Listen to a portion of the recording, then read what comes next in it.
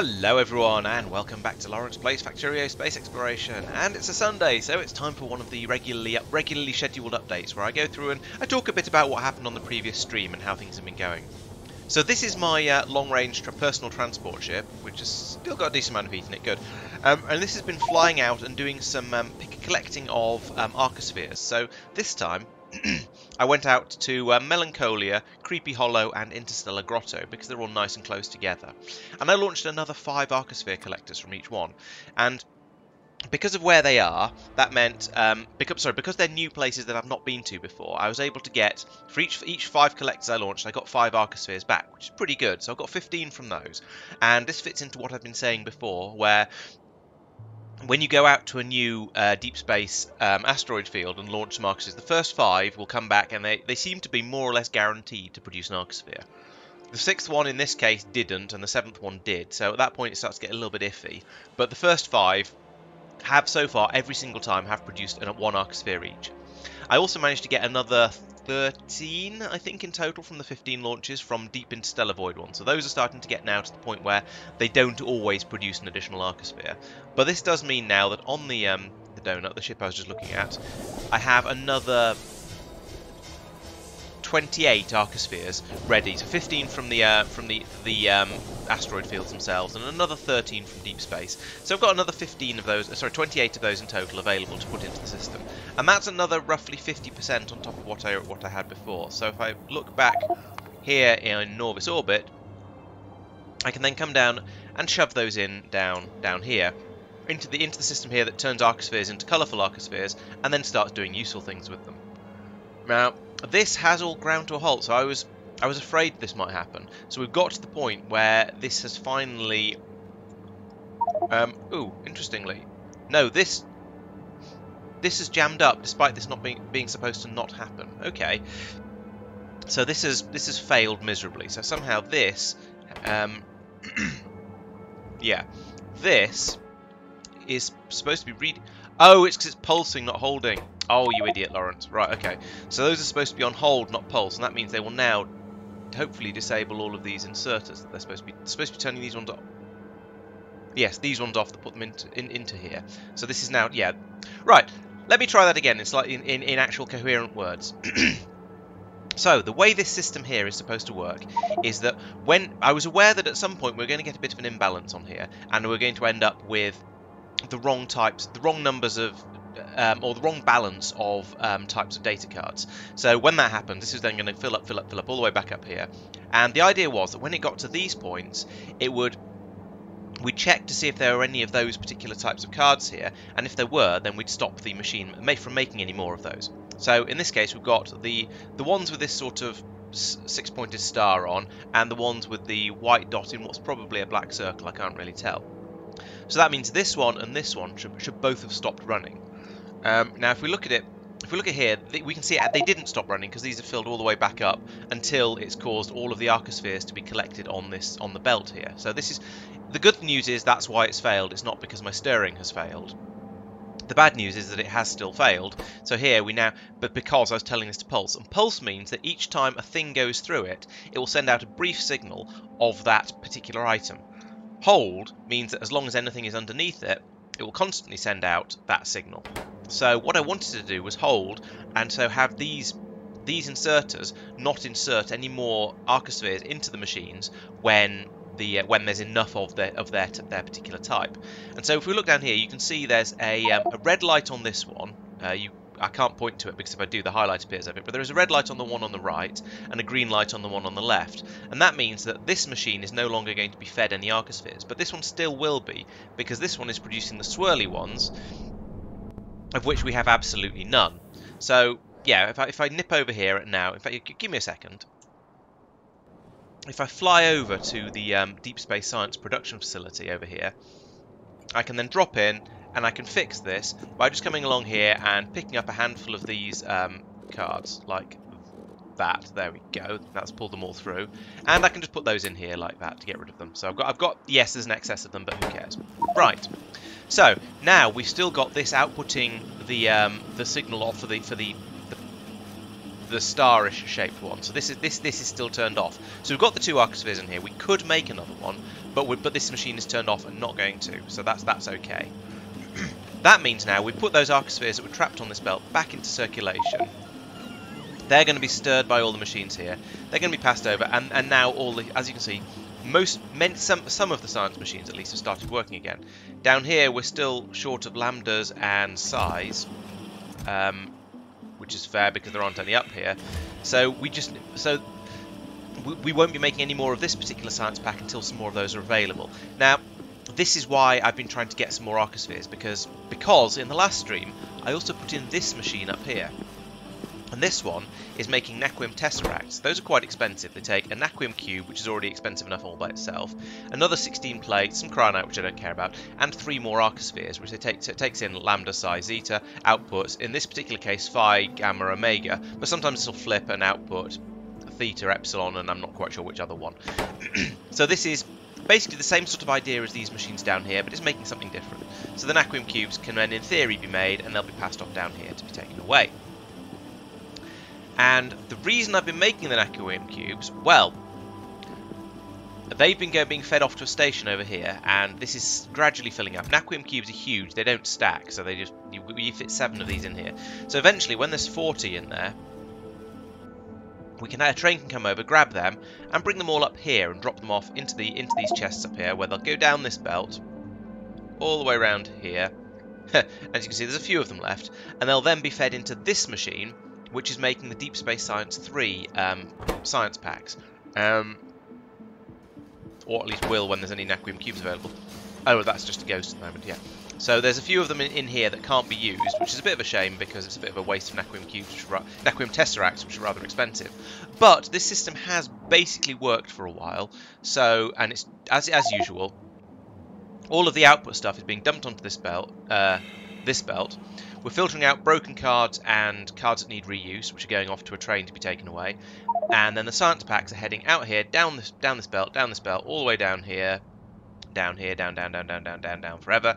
And they're going onto the belt here, and they will eventually be passed down into the system. Now, if we look down here, we've got plenty of tier 2 and plenty of tier 3, but there seems to be a shortage of tier 1. But we are sort of making those, and we're sort of gradually catching up again. So I'm not doing any research at the moment because I've done all the stuff I particularly wanted to. And yeah, the tier 1s are there's enough available that I could do some research, but we're still sort of trying to fill the system back up again after doing a rather large research a little while ago. So yes, what I've done over there, building the Naquium tesseracts, has allowed me to start making the Deep Space Science 3 packs and starting doing sciences. And that's meant I've been able to science up, I've been able to research these Naquium processors, which is the next step on the way to building things like a Nexus, which you need for Science 4, Supercomputer 4s, lots and lots of other exciting things like thruster suit 4s and so on. I have to admit, there's not an enormous amount in here that is enormously exciting, except that I need to go down here in order to get the Deep Space Science 4s and finally win the game. I could potentially start researching here, I guess, which is but there's going to be, again, I don't think I have 4,000 research packs available. That said, I was doing the maths earlier. It turns out each time this runs, and it uses one of the comprehensive catalogues and one tesseract and various other things as well. Each time it runs, it actually produces 6 Deep Space Science Pack 3s. So each catalogue is worth 6 science packs. And because I've got quite a lot of productivity modules in here, each science pack is worth 2.3 researches. So for every catalogue that's made makes 6 times 2 1/3, which is 14 science. So for that 4,000, I can divide that by 14, which is too difficult to do in my head. So it's going to be about it's going to be about 250, 300 packs. So to do 4,000 research only requires about a small pack fraction of the catalogues. It still requires quite a lot of the actual science packs, but only about 250, 300 catalogues. So it's a lot more reasonable than it seems at first glance. So we've got these 2 machines here that are spitting one catalogue out every 80 seconds when they're actually running, divided by the speed, divided by the speed of the machine, which is 4. So every 20 seconds we're kicking. So every 10 seconds, because there's 2 of them, we're kicking out a science pack probably. Does Does that time take into account the speed of the machine? I'm not sure. So every 10 to 40 seconds, depending on whether that counts or not, we're kicking out a science pack. So we're able to do catalogue. So we're actually able to do science reasonably quickly just from these two machines here. Although it'd be nicer if more of these would actually run. We shall see how this goes once we get to the point where, well, this machine has stopped. Fairly soon, this machine will stop as well. And then things will become a bit more under control. In fact, let's take these out of here and put them in here. There we go. And it'll stop it pulling them out off there, because of the rate that the science packs are coming through at, which is very, very slow. Data cards are coming through at, which is rather slow. Only this machine is actually doing any of the research. So putting the extra cards in here is far more valuable than putting them in here, where they'll just get ignored. Actually, to be honest, a better idea would be to put these in here, and then they'll get unloaded. And they'll go onto the belt here, like that, and they'll probably jam it up again. So let's actually pick some of those up again. Right, so that'll now mean that this machine will stop as well. So this is going to make the general the load on the Arcosphere system a lot lighter and easier to manage. So I hope. And then I'll come over and dump a load more Arcospheres in it when the ship gets back. So yes, that's been the sort of the headline of the last stream, was that I got Deep Space Science 3 up and running, which has been a big, major, important thing. I then went off for a brief jolly to what's it called, Henkes Eswi, which is way out on the other side of the solar system. So out here, you remember in the last episode, I set up this. I doubled the amount of blue circuit production I had going on, and this has died for. Why has this stopped? What have we run out of? Have we run out of holmium? How can we run out of holmium? We've got all this processing. Oh, for goodness sake. Oh, the stone has backed up. Oh, goodness. Because that's... What? How is that pointing... What? How is that even pointing the wrong way? I don't understand. Anyway, that will have now fixed that, because somehow this underground belt here got turned round. Now, what's probably happened is when I put the extra belt in up here to carry this plastic, somehow that managed to get flipped round, and I didn't notice, but I still don't really know how that could... quite how I got that wrong. But anyway, that now means that we're now feeding the stone through a bit more effectively, and then up... Why is this all stopped? Because stone bricks have... Right, so we're not pulling stone bricks through particularly quickly. Oh, this... There's a lot of problems today as I'm going around and fixing. So, why are you stopping this? So, if this is equal to 2,400, what's that connected up to? That's connected up to the... Ah, that's connected up to this chest down here. Right, so this is the thing that's monitoring how much stone we have available. So when this chest fills back up again, oh, that'll start running. This is so ridiculous. All these sort of things, such fragility that you get that one little thing gets put in the wrong way round and everything else breaks. It's a bit of a nonsense, but oh well. This will eventually fill this chest back up again, and that will mean that we'll start using this stone. So the point is that I wanted to make sure that there was plenty of stone available in order to turn it into stone bricks wherever that happens. Yeah, here. In order to turn it into stone bricks to be made into the circuit. So I didn't want to risk running out of stone. And I also didn't want to be using the stone from the stone train over here when there was stone available over here. However, on the flip side, there needs to be an overflow here, which turns it into sand and then into glass, which leaves the planet. And I don't want to be overflowing. I don't want to be using the overflow if there's not enough stone around. So I've got this to detect whether there's plenty of stone available, and if so, it turns this system on to turn the stone into glass and get rid of it. And also, I've got a signal down here that tells the station over here that if there's a shortage of stone, like if this gets below 100, then to start allowing the stone through from here as well. So in theory, this should mean that the right stone gets used all of the time. In practice, oh, who knows? It's a horrible mess, but yeah, hopefully it'll all work reasonably sensibly. But we just need to let this fill up again, and then things will start flowing a bit more normally. Okay, so as I was saying, we have up here, we have a system where we are making holmium. We're making holmium into the blue circuits. I doubled this last time, so it would run twice as fast, simply by just copying and pasting. It's now far more effective. It produces twice as many circuits, and this rocket will fill up a bit more quickly, at least as long as the system doesn't break as it did just then. Great. The problem was, this was ripping through enormous quantities of copper. So the first thing I discovered was that this copper mine here is running kind of low. There's not a huge amount of copper left in this here, so this mine isn't capable of providing enough to keep the whole system running. I also discovered that this mine hadn't been wired in correctly, so I fixed that. This is now wired up, and this mine is now working. Copper is being picked up from here. But I thought, let's do a bit of future proofing. So I've built in another 2 copper mines up here, so we've got loads of copper available now. This is all going to be, and so the trains will come out to these 2 mines as well, pick up the copper and bring it down, and these are massive patches. We've got 7 million there, we've got 18 million there. There's loads available here, and to the extent that I've used blue belts entirely for these because the copper can come out much more quickly. Now I'm not using copper remotely fast enough for that to be necessary, but I thought might as well build it on quite a large scale. I'm also aware that this oil mine down here also struggling to keep up. Now, okay, the tanks are full now, but it was struggling to keep up. But now I've built another oil mine up here, so these tanks are all full as well. So we're now producing oil much faster, much more effectively, because we've got almost 1,000% here on the oil mine. Whereas we've got 200% down there, so it's 5 times as fast almost. About 4 times as fast actually. So over here, now this is all kicking in again, we're going to start using the oil a bit faster. So this is now working.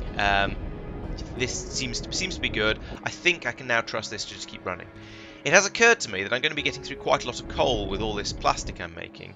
However, so far, as far as I'm aware, we don't seem to have had too much of a problem with the coal. So let's have a quick look. There's the coal mine.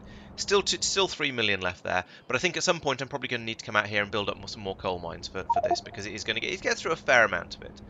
I'm not sure where I'm going to get that coal from, because I don't see any other big... Oh, some coal patches over here. That's just shadow.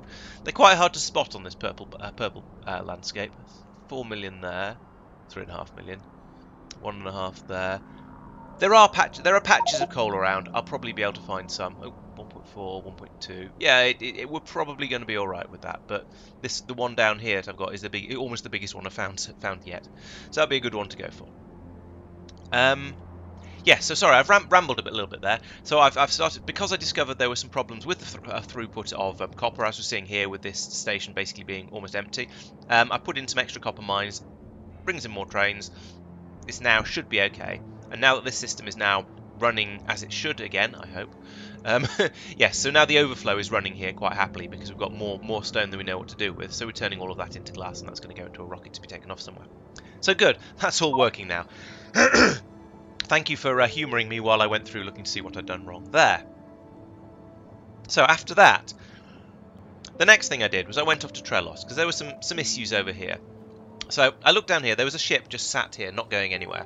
And it turns out it was just sat there because there wasn't enough fuel in these tanks for it to take off, or for it to fill it up, I think actually it was. So what I had been doing before was I'd been telling the ship to stay here on Trelos until it was full of fuel and full of core fragments, then it could leave. That's a great idea, except that it didn't work basically. We weren't producing the fuel fast enough for the rate we were producing the core fragments at, so these warehouses all filled up, so we stopped producing the core fragments, which meant we stopped getting oil produced, because they're oily core fragments that produce oil when you crush them. And so then we weren't getting any of the we weren't getting any rocket fuel through, so it wasn't enough there. So I went in to the Trelos ship, and I've made this a bit more complicated, but never mind. So what I've done. Why is this complaining about a spaceship? Oh, there's another spaceship already landed. Okay, shush.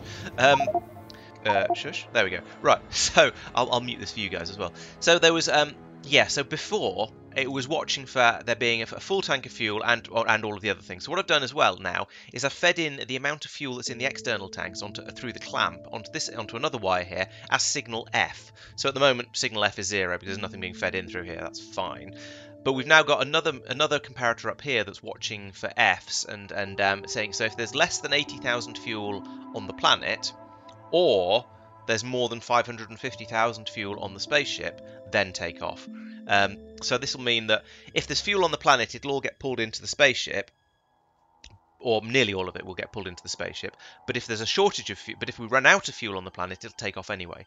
I've also tweaked the other numbers, so the other one is 550 as well, which is enough fuel to take off. So when it fuels up here, it goes up to 550, and that's enough fuel to take off from both Norvis and Trelos without having to refuel. So it'll never get stuck on Trelos, but it will always turn up there with a decent amount of space, certainly to at least 200,000, because that's what it takes to lift off from Norvis, to be filled up from the tanks there. So my hope is that means we'll always have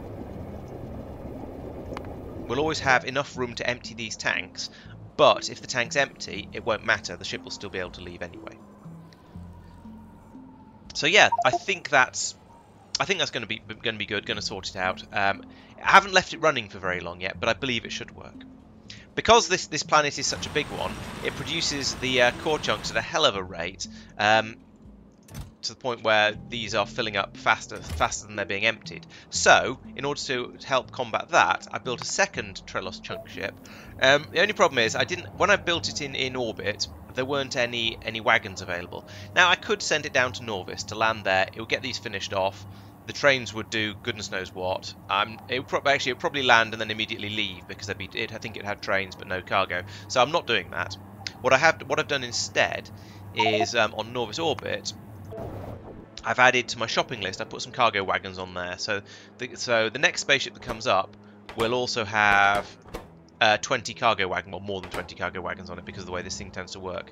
So now down on Norvis, the ship here has loaded up. It's got more than 20 cars. It's got plenty of cargo wagons on it. That's fine. There's plenty of storage space available up there. And so once this eventually fills up, it'll fly up. I can then land the other spaceship in Norvis orbit again, get those trains built, and then fly off to Trelos in order for it to start bringing the core fragments over from there as well. So yes, I'm confident that will work well once I've got the wagons available. So the limiting factor to a lot of the science that I'm trying to do, it is or very soon will be Naquium, which will come as no surprise to anyone who's played this game. If we look up wherever it is that I'm making Naquium plates, here it is. Okay, we actually have a decent supply of Naquium at the moment. That's quite impressive. Normally we are very, very short of it. Let's see what's available in the drop-off place. Oh, it's because the spaceship's just arrived and emptied a load out. So down here, we've actually got quite a lot of Naquium. This is unusual. Things are going surprisingly well, but it has generally been a thing that there is a massive shortage of. So I went over to Tulip as well, which is where the Naquium processing has been happening, and this is where the bottleneck is. So on Tulip, we've got all of this facility down here processing Vitamelange into all of the different things we get. So we get the Vitalic epoxy, we get this Vitalic reagent, we get the Vitalic acid.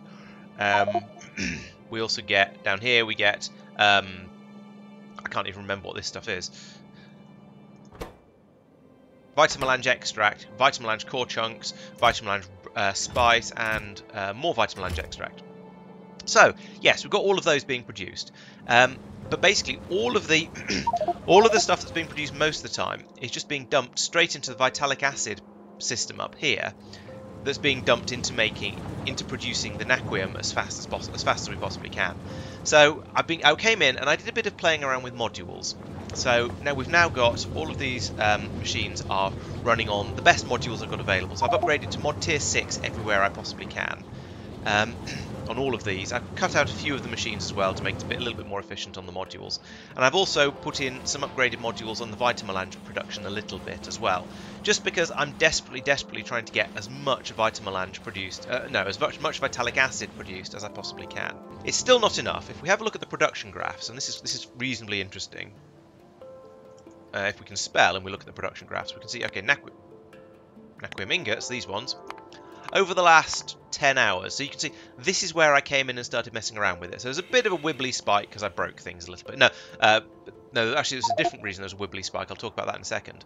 But as you can see, from the sort of the general line of where it is when it's all working to the general line of where it is when it's all working now has gone from about 120-ish to 140, 150-ish. So I've gained Actually about a quarter. That's not bad. That's a reasonable increase for all, given that all I did was come around and mess around with the modules out here and try and tidy up the inputs and make them a little bit more streamlined. It turned out one of the problems was, and it's still being a little bit of a problem actually looking at this, was that this system here wasn't producing we're running out of vitamelange in the stations, and it looks like we're still having a bit of a problem there because a lot more is being taken from the bottom side of the belt than the top. So I need to go in here and put some belt balancers in, which is a little bit annoying. But we're now bringing in more of this. And part of the reason we're having a problem is it's very similarly to on Henkis Eswi. This original vitamelange mine I'd built wasn't able to keep up with the amount of demand. Because I've required a lot of vitamelange and it just wasn't working. So I've put in a second vitamelange mine down here, and that's now somehow, despite the fact that we've gone from one mine that couldn't keep up to two mines, we've now got two mines that are both completely full. I'm not quite sure exactly how that works, but I'm not going to complain because we now do seem to have enough vitamelange coming in, and the system is now basically working. We're churning it through as fast as we possibly can. And this place is relatively unusual because most of my outposts like this, where I've got core mining, the core mining is producing, yes, it's producing the core fragments, which is what I wanted it for. It's also producing enough of whatever the exotic resource from that planet is to keep that planet entirely satisfied. So if we look at, I mean, the most extreme example is Kothar, where this whole system is just asleep because we've got a full station here, and whenever we need some iridite, a train will come round here, grab it from here because I've set the priority here for this one to be a higher priority than any of the others, and it'll then shoot off down to the station and unload. And yet still, it's this one is completely full. The system is basically idle. This spaceship has sat here for forever. It just doesn't do anything. Somewhere in the middle is Miokin, as another good example. This one, actually, this one's gone to sleep as well. I was going to say we use a lot more vulcanite, so we're pulling a decent amount of this through. At the moment, it's asleep as well. Henkis Eswi is probably similar. Do I have core mining on Henkis Eswi? I probably do. I've been trying to put it in just about everywhere. Yes, here it is. This one again asleep, so another poor example. But on Tulip, it's running absolutely flat out, and it's still only producing a slight trickle of the stuff that I actually want. Now this is partly because this is a relatively small planet, so these 6 mining drills aren't producing all that much. All that much in the way of core fragments. On Trelos, 2 of these is enough to fill a belt completely. Out here, 6 of them doesn't quite fill it. So yeah, there's a bit of a difference there going on. But also it's because I'm just using so much of it. There's 2 blue belts of 2 blue belts of vitamelange going straight into the processing facilities here. Actually, it's not going in quite flat out, but it's going in at quite a rate, and we're getting through a lot of it. Put it that way.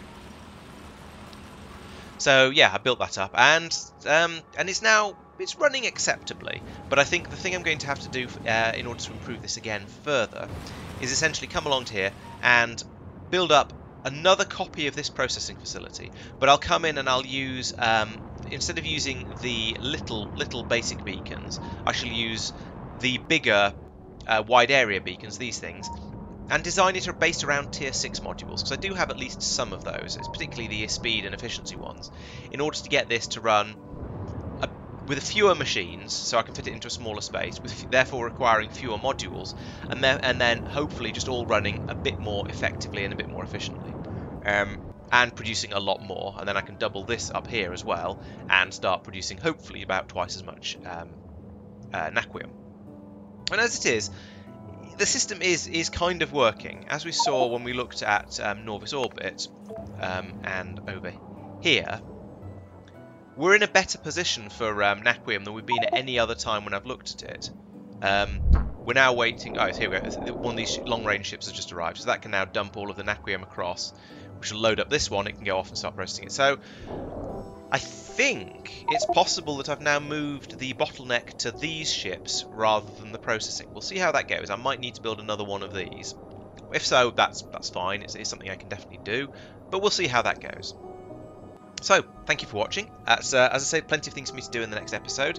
Building up the Naquium processing on Tulip to run a bit faster. So I think that's going to be my next big job, and then I can start thinking about Deep Space Science 4, which actually looks a lot less scary than I was expecting.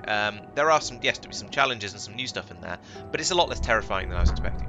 So please subscribe to the channel if you're not already. I know lots of people watch these videos, and I also know that not all of you are subscribed, so please make sure you are. And then you'll know to come back on next Wednesday to watch the next stream, and of course next Sunday to see the next one of these videos. Minecraft happens on streams on Mondays and videos on Saturdays. Those are all good fun as well. And maybe there'll be some other videos around here and there if I have time. I have been very busy recently. I'm sorry. We'll produce stuff whenever I can, but at the moment it's proving a little bit difficult. But I'm managing to keep the two big series going. So I hope you're enjoying them, and I hope we'll see you next time. So until then, thank you very much for watching.